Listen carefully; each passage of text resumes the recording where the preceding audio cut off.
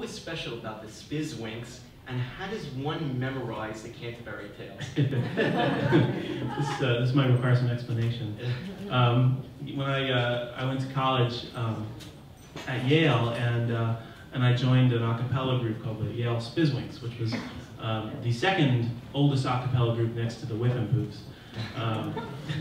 And they were sort of formed in a satirical response to the Whiffenpoofs, and ever since were sort of always blended humor with their music. And I think that's what drew me to them.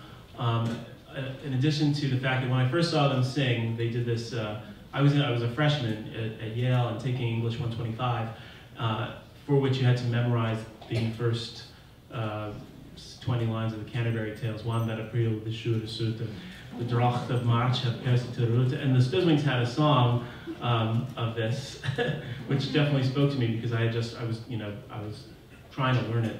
And they had set the first 20 couplets of the Canterbury Tales to Billy Joel's "For the Longest Time." So it went, one that April will his Shure Sute, the Drocht of March perset to the Route. It just didn't work at all, but it made me fall in love with them.